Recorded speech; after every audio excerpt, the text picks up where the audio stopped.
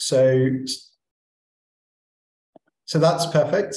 That's great. So we're going to hear today from four different panelists, all of whom have some experience one way or another of postdocing and being postdocs, managing postdocs. So this is Vasile Ersek from Northumbria, Ellie Georgiadis from Oxford, Babette Hoogakker from Heriot-Watt, and Alex Krause from UCL.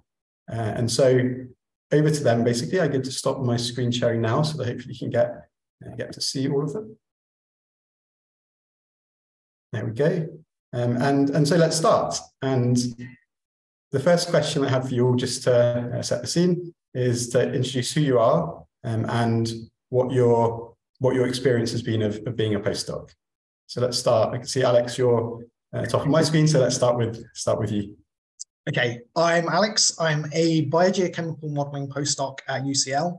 I did my PhD at the University of Leeds, and I did a mixture of both lab work and modelling work during my PhD, and that might kind of be useful for kind of later questions. So this is my first postdoc, and I'm on a ECR funded postdoc, which is it's kind of worked out quite well because it's the one Brexit benefit that we've had is that my postdoc was originally meant to be 2 years long, and I'm now starting my 4th year. So that's the one Brexit bonus that we've had.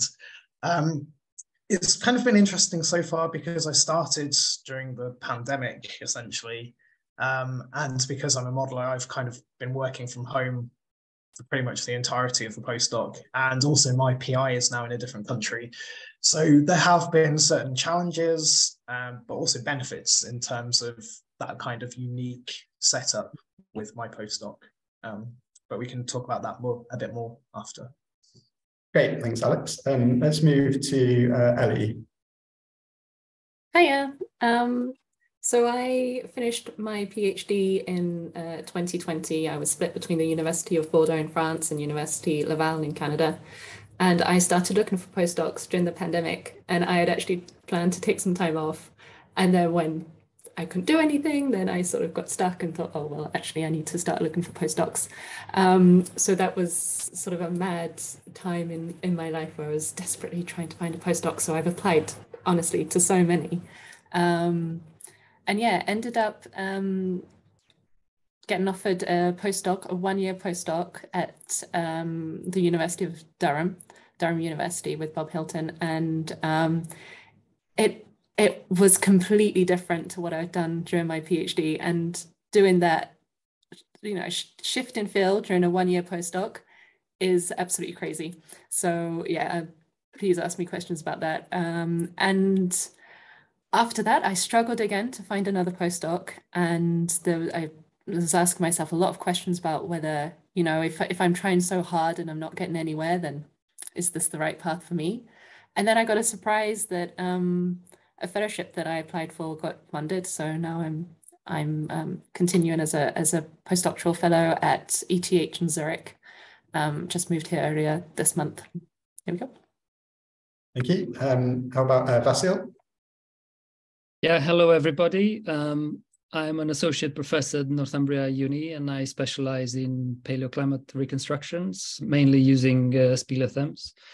I did my PhD in the US at Oregon State University, where I studied speleothem geochemistry as well. Then I got a Marie Curie postdoctoral fellowship and moved to Oxford, where I stayed for 2 years and then got another 2-year postdoc at Oxford, also working in speleothems. So I was fortunate or unfortunate enough to work on broadly similar research areas throughout my PhD and postdoc and what I'm currently doing. Perfect, thank you. And last but certainly not least, Babette. Hi, I'm an associate professor at Heriot-Watt University. I'm a paleoceanographer and I like to play with forams. I did my PhD in Southampton. After that, I was very lucky to get a postdoc in Cambridge. I've had quite a bit of career disruptions with having children and stuff like that. So after that, I worked with Andy Ridgewell in Bristol for a year. Then after that, I got a NERC fellowship, and I was Oxford for 3 years, but at the same time that Vasile was there as well. And then in 2017, I started as a kind of fellow / assistant professor at Heriot-Watt. And then I got promoted a couple of years ago, basically. But yeah, lots of career breaks. I think I've had 4 years off over my, times that I've been doing kind of post PhD stuff. Great. Okay.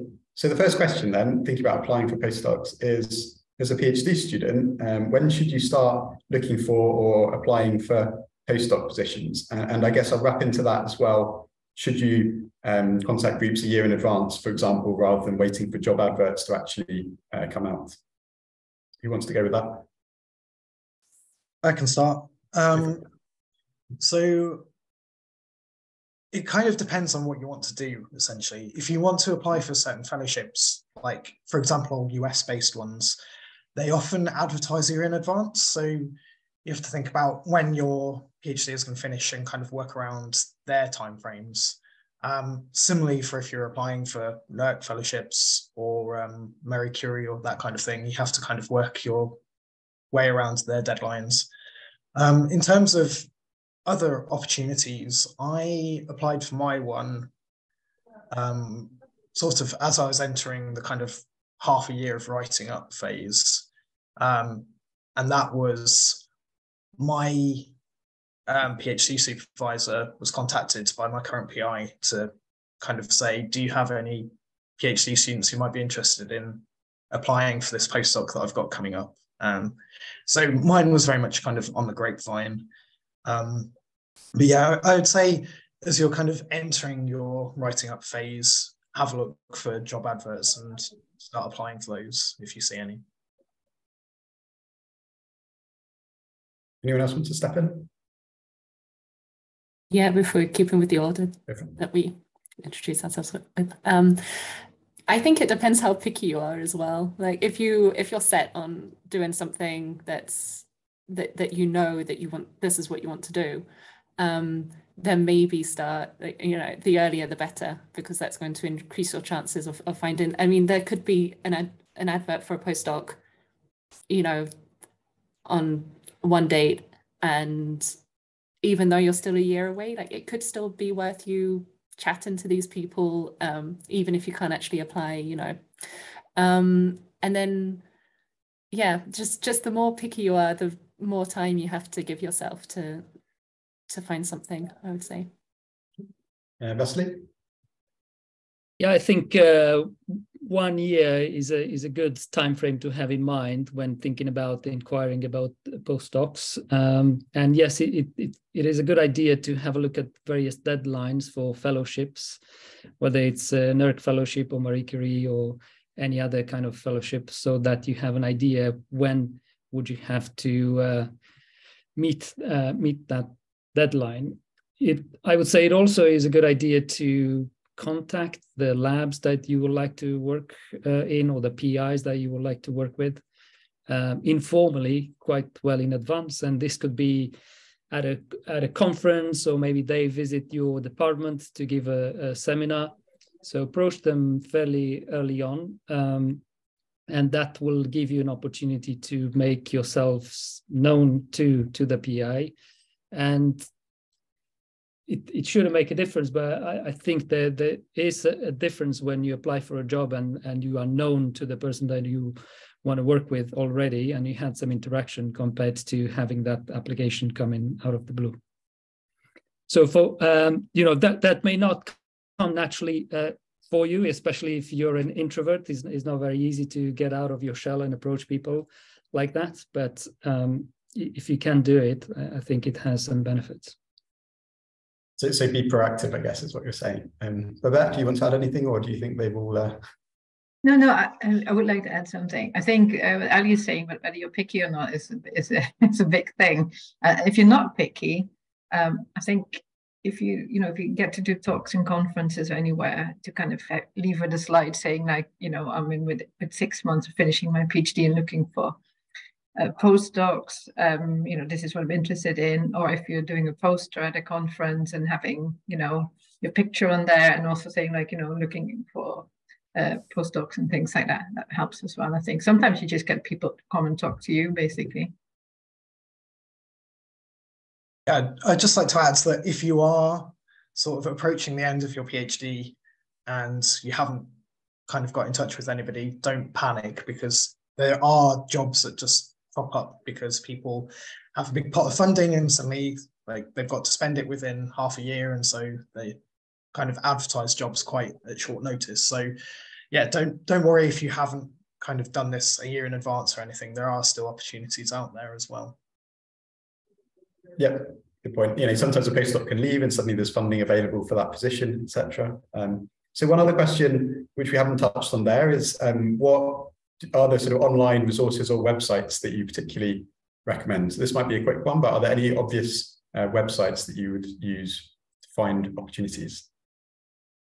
Jobs.ac.uk often have postdocs listed on there, and sometimes universities will advertise like research fellowships on there that they would want you to contact somebody via them to both jointly apply for something together. So that's one. I guess the other is just often university have kind of resources as to which fellowships are available. So university kind of admin staff often send around opportunities as well via emails. So keep an eye out for those and that kind of thing. Also, most UK universities subscribe to Research Professional, which you can use to set up email alerts based on jobs that are advertised. So I found that useful in advising my PhD students, for example, when they should look at a specific job. So you can set, as a PhD student, you should be able to set those kind of alerts yourselves as well. Yeah, I also used the jobs.co.uk, I think it is. And what I would do during my year as a postdoc is I would set a time, like every, I don't know, at the Friday at lunchtime, I would go through there and just check what's new, because then it's easier than to check it, I don't know, monthly or every 2 months, because they can build up quite a lot. And on that website, you get mainly postdocs that are based in the UK. Occasionally you might get some for other countries. The other one that I found useful was Ersek, I think it's called, and you can look at projects. I don't know, I saw some like in Brazil, so you've got like a broader geographical location, I think, for the postdocs. Yeah. Earthworks and LinkedIn as well. Earthworks gives a lot of jobs globally, so you get Australia, Germany, Brazil, anywhere. And LinkedIn, I'm actually not on it, but I've heard other people to say that it's very helpful because it's mainly about professional kind of relations. Yeah, same for Twitter. Yeah. And there's also obviously the Geochemical Society and the European Association of Geochemistry. Both of them have internet-based job boards as well that will often post job openings.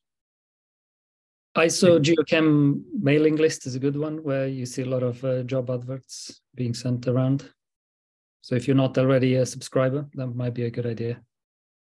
Cool. I think that's a lot of useful resources, useful opportunities to find positions. So what about, there's a question here, if you're sat here as a PhD student at the moment, can you apply for a postdoc if you haven't necessarily published any papers yet? Yeah, I think so. I think it's more about what you can bring in terms of your experience in working as a PhD student. So I think a lot, it obviously depends on discipline as to how quickly you can publish a paper. And I think any good PIs know that fact, that, you know, some lab-based stuff is really intensive and you just have to go through it in your entire PhD and then do the writing up afterwards. So yeah, I think it's not a barrier. Any other thoughts on that from perhaps from the other side, from Vasile or Babette? I think also depends on what the job is. because some jobs could be very much focused on setting up a piece of equipment and getting that running. And if you've already got experience doing that, doing your PhD, that gives you an advantage. But there's other jobs they might, want to see evidence that you've written, or at least, you have to indicate that your willingness to write papers and things like that. It just depends. Yeah. Yeah, just as an example, we do have a postdoc in our department who got the job with no publications at the time when they applied, but they had extensive experience working with the specific instrument that we needed that postdoc to work on. So and the references and everything else in the application were great. So we didn't have any concerns that the person wouldn't be suitable for the job, even without publications. Yeah, so sometimes geochemistry takes time, and I think, as you say, any sensible PIs would recognize this and find many other ways to figure out that you'd be strong for a position. But that does fit in quite well to the next question, and maybe we'll come to you, Ali, which was, can you apply for a postdoc in a different field from your PhD? Yeah, like, not only can you, I would encourage it. It's really hard, because especially if you've got like a 1-year postdoc and you're having to come, completely up to date with a field that you maybe have never even heard of before, seeing this job advertisement. So the longer the better in that case, but it's incredibly rewarding, because I just noticed how many more people I could engage with in the department, because I had this completely different experience in paleoceanography and earth surface processes. It just brings everyone together, and it made it so much easier to network with people at conferences and workshops. I would definitely recommend it, and even if it's not a field that you are attracted to, I have to admit that when I applied to the postdoc that I got, I wasn't particularly interested in earth surface processes. I just applied out of pure desperation, and in the end I've loved it. I really have loved it, and it's just given me so many opportunities to further my career in academia. So I'm incredibly grateful. Even if you're not happy with the specific postdoc, it can be amazing. So just don't let that hold you back. Great, yeah, and a nice combination of topics, I'd say, but I may be slightly biased. Anyone else on sort of moving subjects into a postdoc? Not me personally, but a friend of mine. We did our PhD together, and he was also looking into deep time kind of processes, and now he's doing modeling of microplastics in rivers, and so it's very different. So yeah, it shows the utility that the skills that you have that you build up as a PhD can be applicable to lots of different subject areas. So don't worry if there isn't something out there specifically on what you've been working on in your PhD. It's, different transferable skills that you can bring to different projects. So I did I have switched careers quite a bit. So I did an undergraduate in physical geography. Then my PhD was marine geology, and it started off looking at turbidites and just kind of seeing how many there was and looking at their geochemistry. And I got very quickly bored with that. And so I started then working on the kind of the little layers in between, which are kind of the, normal sedimentation. And that's how I got into paleoceanography. So when I applied for a job with Cambridge, because of my sedimentological background, I actually got offered a job to work with Nick McCabe. I wanted to do geochemistry because I started to get really interested in that. But when I then started my postdoc with Nick McCabe, I then also got access to the labs to kind of get trained in geochemistry. And so I did a lot of other stuff then. And so I just kind of slowly increased my toolbox of things that I could do, basically.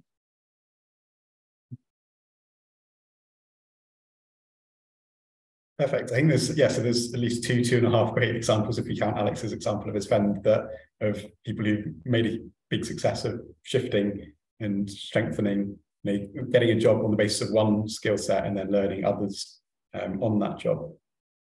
Let's think about, as we come towards the end of this first section, we can perhaps stay with you, Babette, since you're on screen right now. What is a PI looking for in hiring a postdoc? And in a sense, from the other side, what should you be emphasizing in a postdoc job application or interview? So is that with me and Vasile? Or? Yeah, you can start. Yeah. You can start. So Right.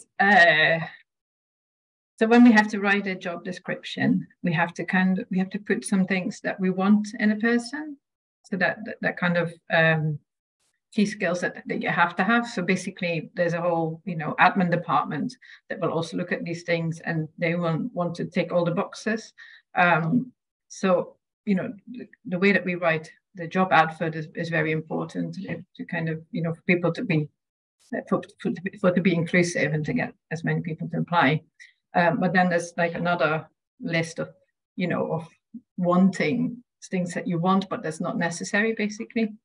And so, yeah, take those skills, right? If you're interested in a specific position, take the skills that you have, and if there's some that you can't, if you don't have, then just be also honest about it, that you're kind of happy to learn and do these kind of things.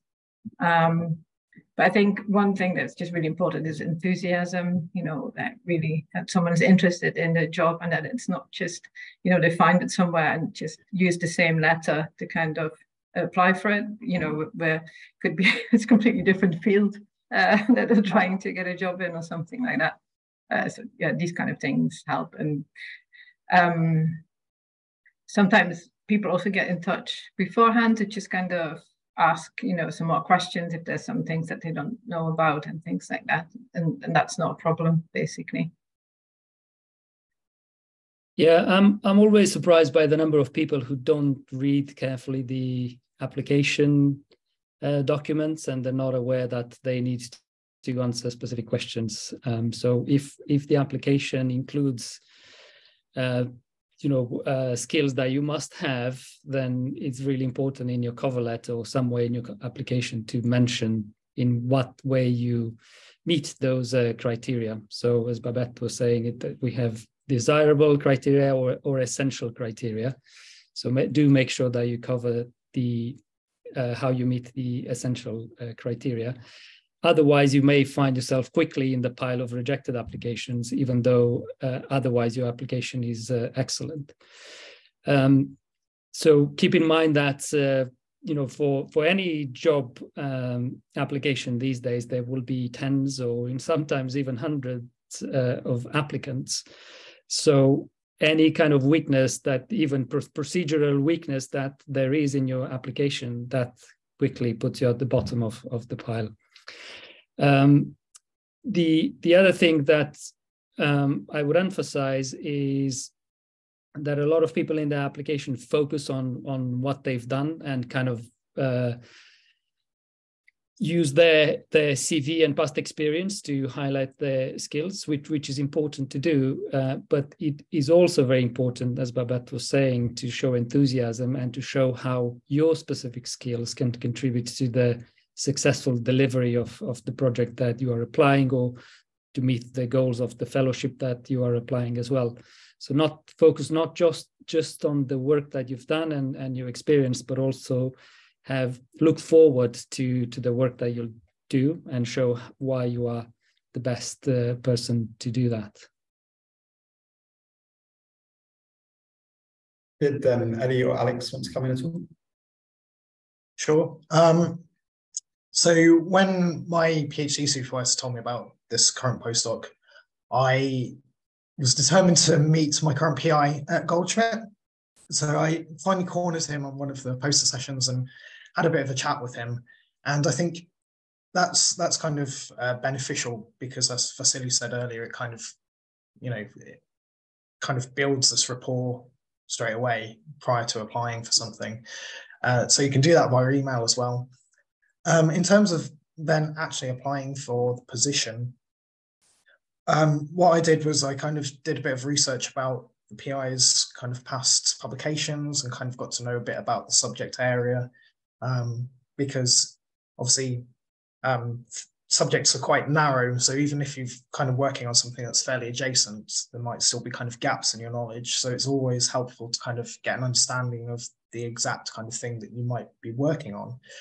And then, yeah, as Vasile said, depending on what kind of application you've got, whether it's a big form or whether it's just a CV and cover letter, you know, make sure that you highlight what skills you've got and can bring to the project, but also what kind of things you might kind of have been thinking about when you've kind of been reading through, you know, your PI's publications and been like, okay, they kind of want to do this with the project because they've done this in previous projects. So this is what I can bring. And this is, you know, kind of some initial thoughts that I might have had about what we can do with this project that we've got advertised.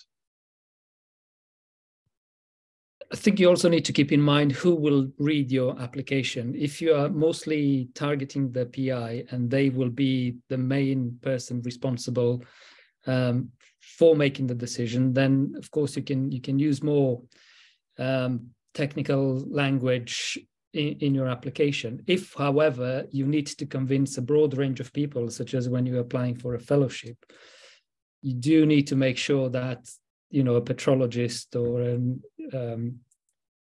you know, paleoceanographer can equally get the message of why you are particularly, you know, well suited for that that position.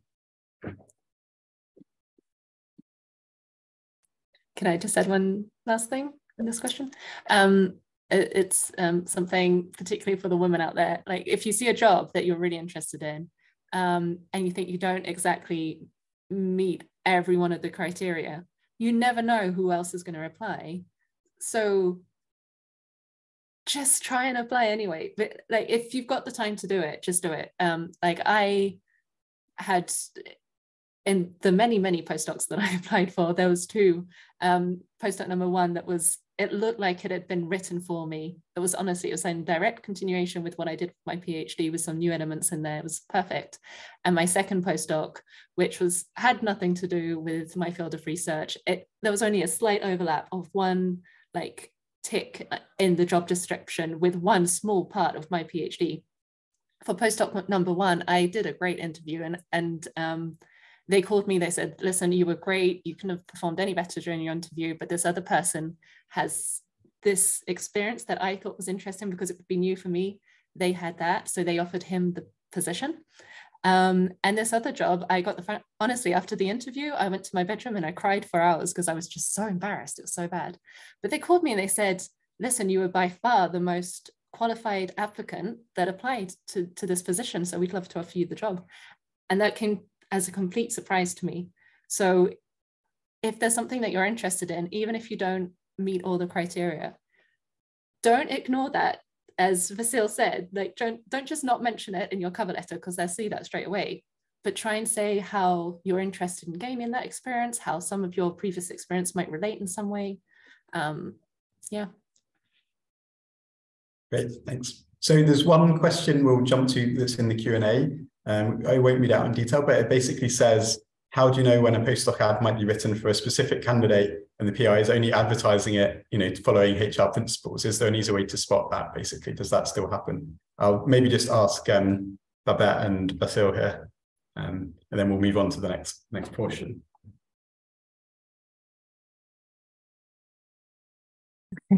Gosh, yeah, you don't know that, do you? But the thing is, even if it were written for someone else, things can happen, right? It could be that the person actually decides that they don't want to come or that they've got something else. So you should just, you know, any job that you see and that you like, you should just write an application for it. Shouldn't, you know, don't let anything stop you. I mean, just the only thing is, obviously, getting rejections is hard and it's not nice.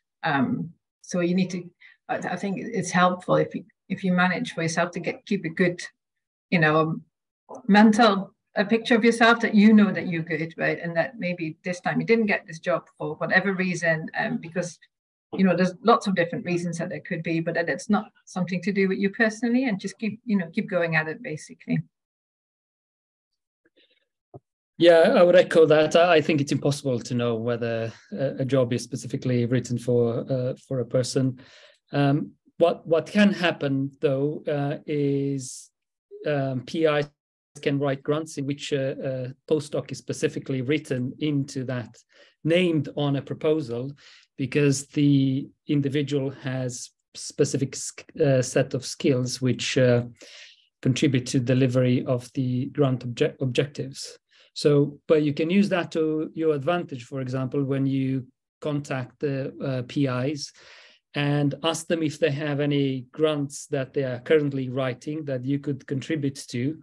And then if you can be named on that grant, and reviewers of the grants generally look at that favorably, because now they have a known quantity, if you will, a known individual with known skills that can deliver the objectives of the grant. So, but yes, I mean, you should be prepared to get lots of rejections. Statistically speaking, it's very hard to get any kind of job, and you need to just keep going at it and have confidence that the skills that you have will eventually get a job for you that's rewarding. Yeah, I think those are two great answers, and they just echo what Ellie said, right? Which is apply for things if they look interesting and wait and see what happens, because you never know. Okay, well, let's move on to a bit more about being a postdoc, skills and sort of managing being a postdoc. One question here, and we can't go through obviously everything that happens during a postdoc in sort of 15 minutes, but one question is, how much freedom do you have within a postdoc position to pursue your own research? Shall I start? Yeah, go for it. Yeah, I think I'm quite lucky because my PI is quite laid back about that kind of stuff. So I do have a fair bit of freedom to kind of pursue some outside stuff, and also to like finish writing up various parts of my PhD, as well as working on projects specific for him as well. Obviously, it varies from PI to PI, and obviously also depends on how long your postdoc is as well. Thanks, Alex. Maybe Ellie? Yeah, my supervisor was super nice. He just said, if you need to take 1 day a week to finish off your PhD stuff, like, you feel free to do that. However, with a 1-year postdoc change and field, that was absolutely not possible. So I didn't have time, and applying for the next job, I mean. So yeah, I guess it depends how long your postdoc is, how much work is stuffed into that postdocs, because I mean, 1 year for me to do what I had was very dense. And what I ended up doing in the end was writing a fellowship proposal, because I wanted to do my own research, continuing with some of the things that I had started during my postdoc. So yeah, so that's a great way to do your own research, is to write a fellowship. But of course, like, the chances of getting funding are so slim. So yeah. Babette, do you have any thoughts on that, or Vasile? I have to say one thing, like UKRI has kind of making it, I don't know if it's mandatory, but they kind of, I think there's some written rules now or guidances to kind of allow early career researchers to have 1 day per week to work on their own thing. So that can be either, you know, finishing some stuff up from a postdoc, working on a different project that's unrelated to the project that they're doing, and things like that. So that just, or even, you know, doing some training, additional training that's kind of not unrelated to the project that they're doing, which is really good. It gives you some time to work on yourself and things like that in your development, basically. Yeah, I would agree with that. I think most PIs should have the expectation that the postdoc will have to work on something else to prepare for the next stage of their career, or finish writing up their PhD, unless, as Ellie was saying, you're restricted by a 1 year postdoc. But I think you should think very carefully whether you want to continue with a PI which asks you to spend 100% of your time only working on that project, because you need to grow as a scientist as well. And that includes thinking about and writing about other things than the project that you're hired to deliver. Yeah, absolutely. I think we've probably all agreed on that. And of course, the other aspect is that typically you might move on and do another postdoc or a fellowship, and then be spending time writing up stuff from your previous project, which may well, so it's sort of almost that everything tends to be a bit shifted and a bit delayed, right? So I think that's another way of thinking about it as well is that in future, your PI will probably be, you'll probably be working with them still. You won't stop immediately finish the contract. So yeah, so they should hopefully recognize that and be reasonable with you, basically. Nevertheless, and these sound like very positive experiences, but another question is basically, how did you manage your postdoc supervisor during your postdoc position? Did you have, I suppose, were there any challenges? Are there any tips for managing a postdoc supervisor or PI, if you like, to get the best out of your postdoc? I think at that stage it's a mentor, right? Your PI is a mentor, not a supervisor anymore. Well, exactly. Yeah. Yes. Yeah, it's kind of tricky because you are working for someone else's project. So it could be their baby that they've spent years and years trying to get funded, and you just rock up and, you do have to carry out the work how they've planned it. You can have some input, but you don't have so much flexibility. But yeah, I've had, I was fortunate to have great relationships with all my supervisors, so I don't have any specific advice for what to do if it goes wrong. Yeah, likewise, I've had such a positive experience that I don't know if there's really much that I can add. I guess the thing is that because my PI is kind of remote, we do just kind of try to check in with each other occasionally, via email or via meetings on usually Teams, for better or worse. But yeah, I think because my PI has just been so flexible about stuff, I've had really good relationship with managing expectations and that kind of thing. And I think they've been very sympathetic about the whole situation during the pandemic as well, which has obviously impacted a lot of research and a lot of mental health stuff as well. So yeah, I've just had a really positive experience. So I think you still mentioned one thing in there that is quite useful, which is sort of managing expectations or communications. So, to at least have that discussion so that everyone's clear, you're not doing things behind someone's back and vice versa. At least figure out what works, basically, I think. Okay, good. Okay, so another question about doing I would like to go on, chip in, sorry. Yeah. So we've actually, with some other researchers, we put a toolkit together that helps managers to support early career researchers. So just put the link in for that, and there's some things that you can download in. But basically, that gives a whole list of things that managers can do, and then also higher up faculties, right? And the idea is that also early career researchers can have a look at this list and kind of see if there's things that they kind of want managers to do with them. So one thing to kind of manage your manager or something like that is to kind of have a look at these lists as well and kind of see, like, is there these things that we can, is there stuff that they can do? For example, things in there's like about, creating your own network, people that you kind of collaborate with, and all these kind of things that you get a little bit of time for that. So it's worthwhile having a look at.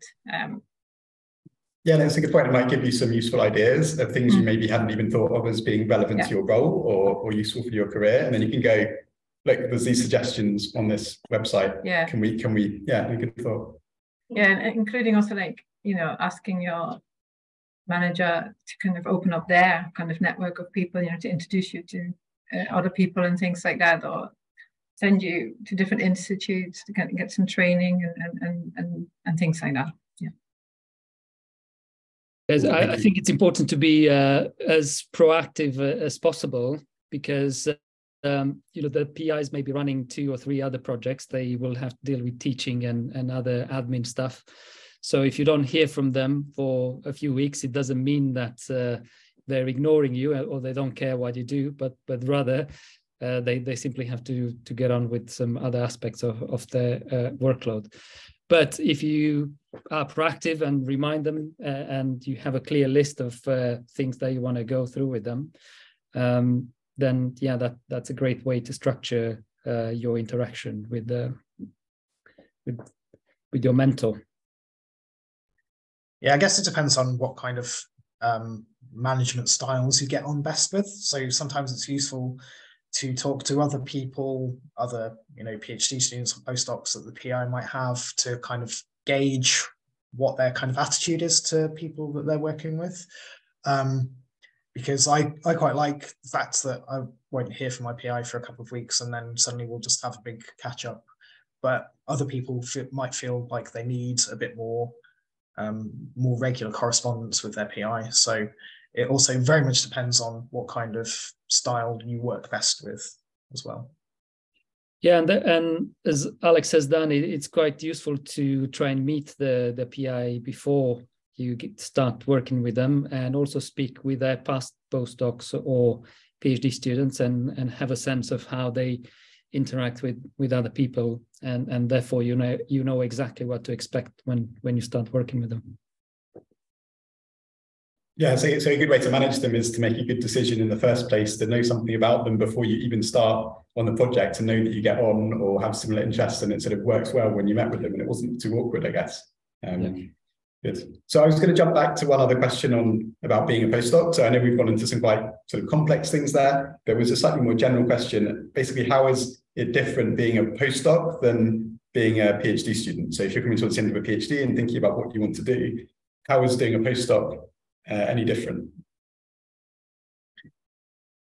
I guess it's just the more freedom to work on some of the projects and to, have a bit of time set aside to work on kind of fellowship ideas that you would want to pursue, your own research.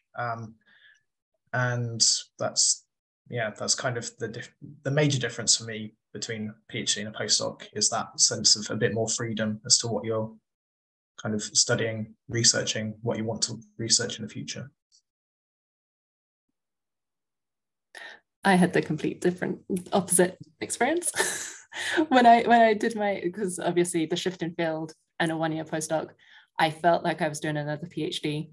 At the end of my PhD, as I said, I wanted to have a break. And yeah, that did not happen. That was very stressful. I had to read up on surface processes. I had to learn a new technique in the lab.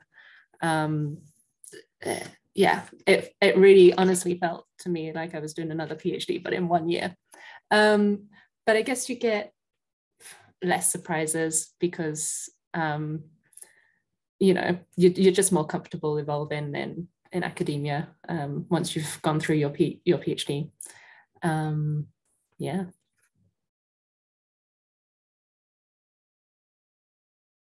I guess as a postdoc, people have more confidence in your research skill and in your maturity as a scientist, that you can crack on and do the job that you need to do. Whereas with a PhD, sometimes, especially at the beginning, you kind of need to feel your way around and find your footing before you know exactly what your research is about. So I think you have a much better idea how your research fits into the bigger picture, into your research group, and you also, as an individual, you have more confidence in the skills that you have. Unless again, like Ellie, you start something from scratch, which again it's quite a different experience. But I guess now, Ellie, that you look back on it, it certainly was worth doing. Yeah, definitely. And like the community, the surface process community has been so welcoming, and I can actually see myself, fit in there and advance the scientific field more than I did with paleoceanography. Not to say that I don't want to go back to paleoceanography, but it made me feel maybe a bit more comfortable in academia. Yeah, and I think that's something that maybe you get as a postdoc. Like your postdoc can be a completely different experience to what you did during your PhD. You might finish your PhD not knowing whether you want to stay in academia, and doing a postdoc is a great way of making your mind up, not giving up straight away. Yeah, good point. Babette, did you want to? Yeah, so I felt that means that a PhD is an individual project, right? This is you delivering on something, and you get people kind of involved as co-authors and things like that write papers with you, but it's mainly your work. Whereas as a postdoc, not always, but with a lot of projects, you're kind of working with a bigger group as well sometimes, and you're collaborating, and you kind of, drawing a much wider kind of area of different disciplines, which can be quite nice and rewarding. Yeah, helps you grow. So one more specific thing on, because we should move on to thinking about sort of moving on in your career and things, but one more specific question from the chat. What would be the point of view of a mentor or PI if you had to take a break during the postdoc, for example, having children or health problems? Maybe Babette, you can follow on with that. I'm not sure what the question is. I mean, I guess they're saying if there's something like this happens, then your mentor has to be supportive, or your PI, right? No matter what. It kind of depends on what kind of postdoc you have, what is funded by. For example, sometimes if you kind of have to take maternity leave or you have to take sick leave, with some grants, you can ask for funding to kind of be added afterwards so that there can be extension to it. And sometimes it doesn't work, and then the PI has to get someone else in to cover for the period that you're not there or something like that. But, they should always kind of be positive and helpful any way that they can, right? That's yeah, no, absolutely. That's life.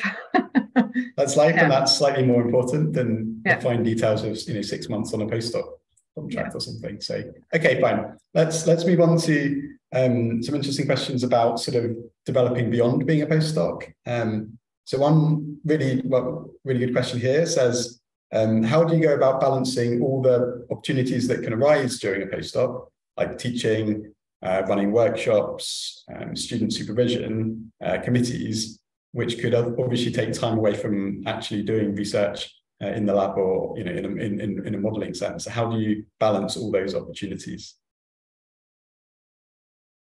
That's a good question. I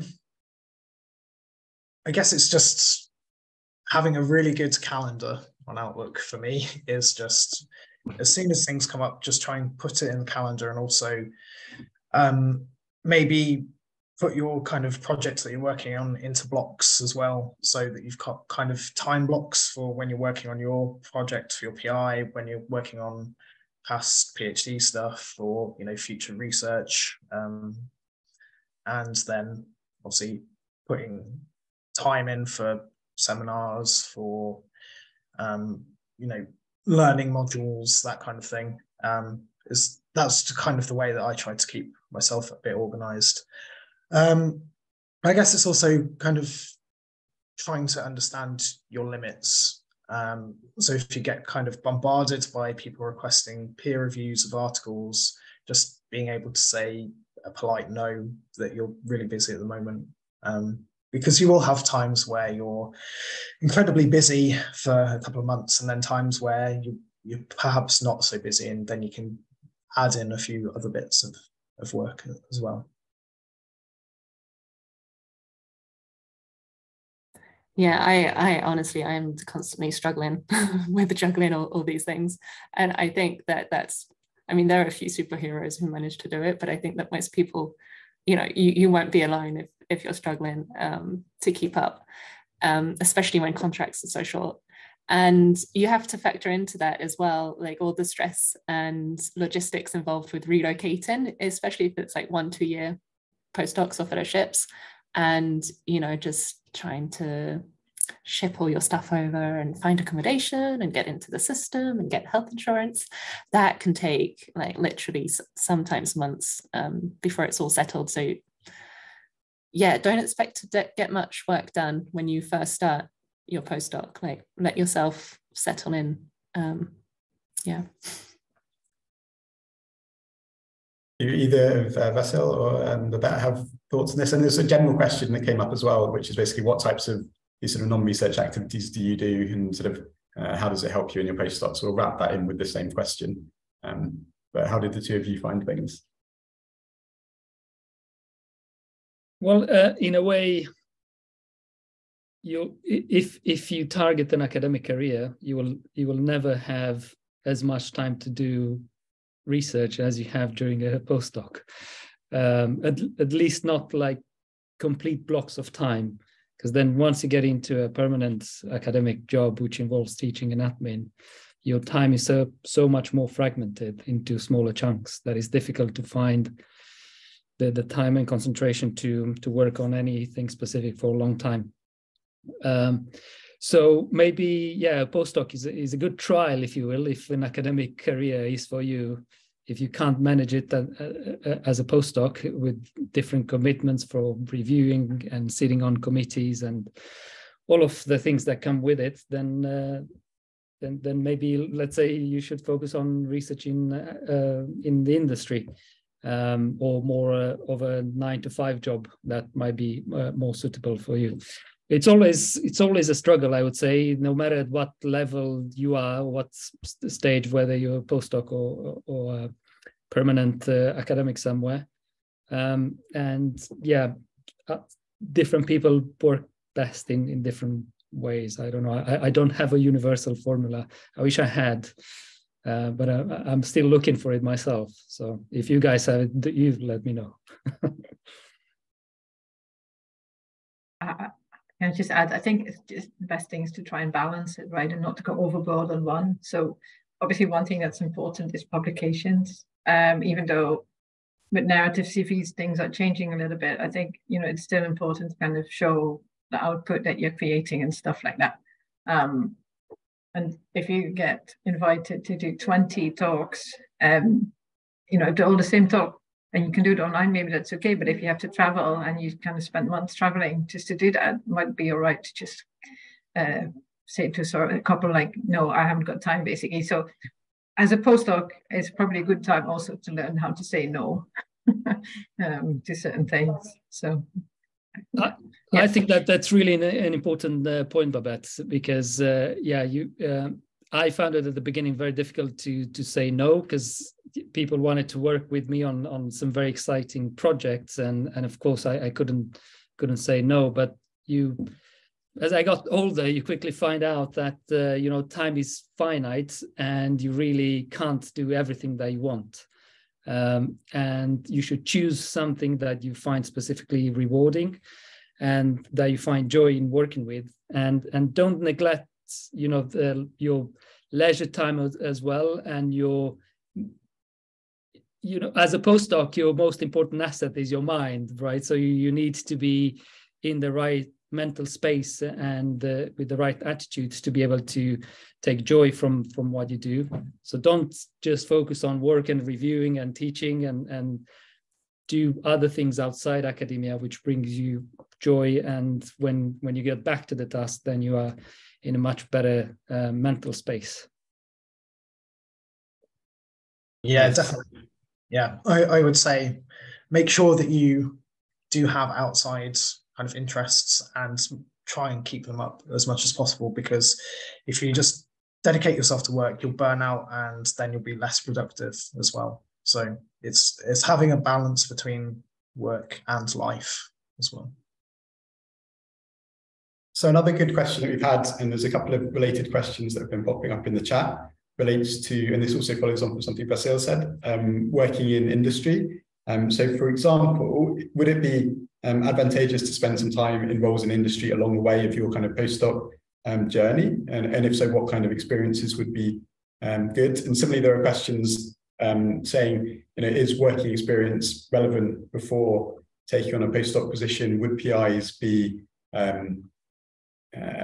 happy to accept someone who's been in work, or would they rather have people who are coming straight from a PhD? So I guess those are two slightly related questions, but who might like to have thoughts on industry and working outside of academia? I can't say that I have personal experience with that. There's not many postdocs wanted to work with spielethems after coming from an industry background. But I can't see why it would be any kind of disadvantage to come from a postdoc position, from an industry position, sorry. So I can't think of any downsides from my point of view. I don't know, maybe Babette has different thoughts. I have no experience either, but I do know of examples where people have gone into industry, for example, to work with thermal, and afterwards kind of applied for jobs and been offered postdocs, long 5-year postdocs. In the end, they didn't take it because they thought, the pay for industry was a bit better. But yeah, there's all sorts of options. So.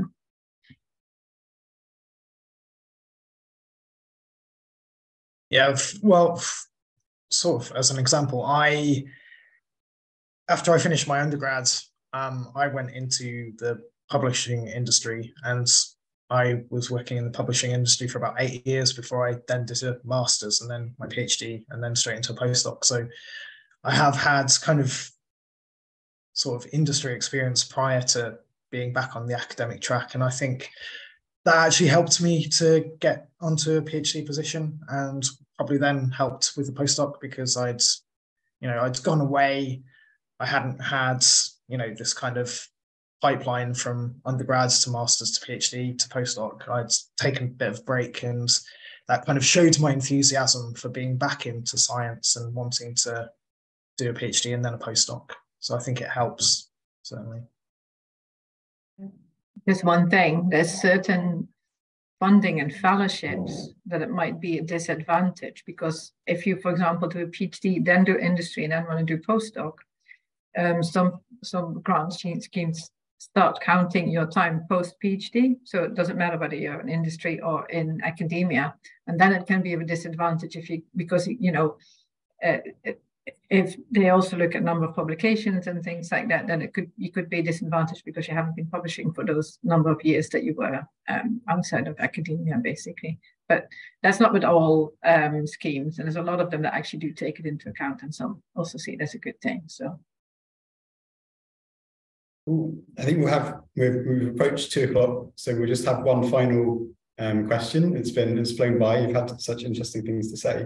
But we just finished with, and this sort of also links in with one of the questions we've been asked in the Q&A as well. Basically, for someone that's applying for a postdoc, or for that matter, someone who already is a postdoc, what would be your one sort of top tip that someone should take home from after this session to put into their thinking about sort of postdocing or into their current postdoc?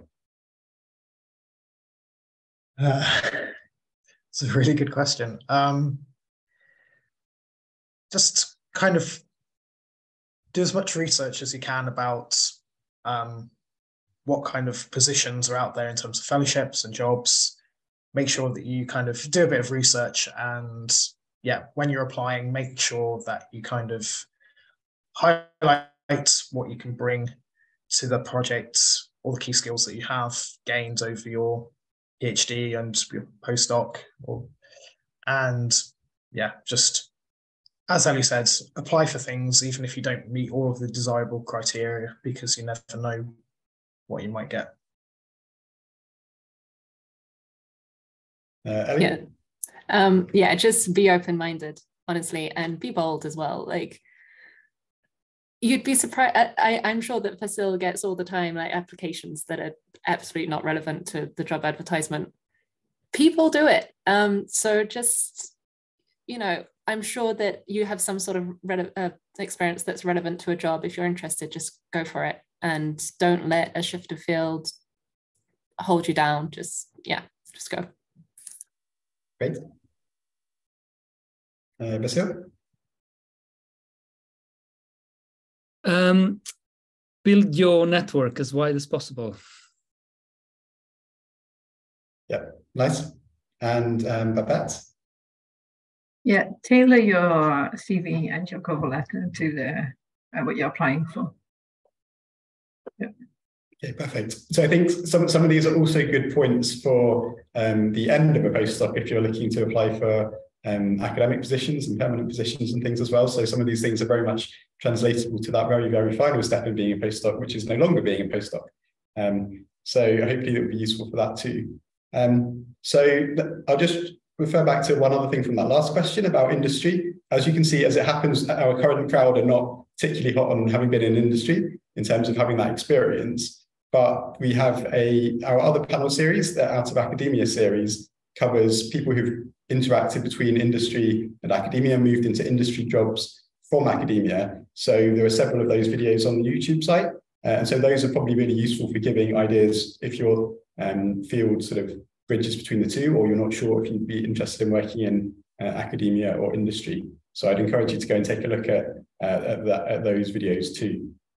So apart from that, thank you so much to the four of you for sharing your time and your experiences. I hope that's helpful for the participants. I'm sorry we didn't get to absolutely every question. If any of you have sort of questions that are burning on you still, and we've not managed to answer them, then feel free to email me and I can try and provide some pointers to your specific questions after this session. And then finally, hopefully some of you, we'll look forward to perhaps seeing some of you in the Geochemistry Group Research in Progress meeting in Cambridge in next month in April. So thank you very much, everyone, and have a good afternoon.